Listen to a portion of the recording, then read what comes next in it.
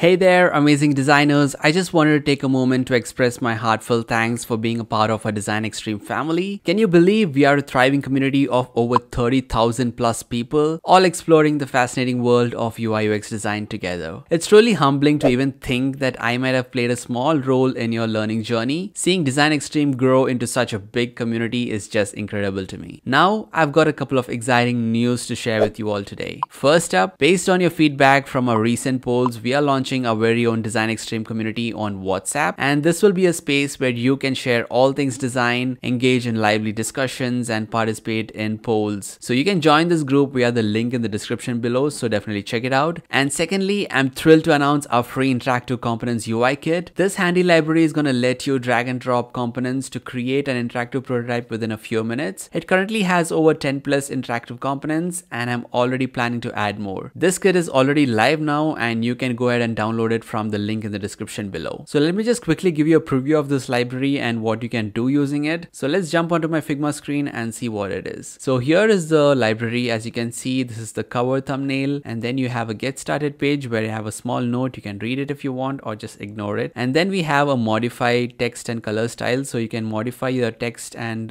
color styles according to your own branding. So these are some small instructions for it. And then we have interactive components page where we have all the interactive components along with the colors, typography, and icons. So these are all the interactive components with different variants available. So you can see all these on this page. And then we have a demo page where you can play around with the things. So let me just play this one and then you'll get an idea of it. So this is text box field. I can just enter. So as you can see, everything is clickable and interactive, right? And then you have this carousel. So you can check how this works, and then we have a button, we have an app menu at the bottom. So all of these are clickable and interactable, right? So I can click these and it works completely.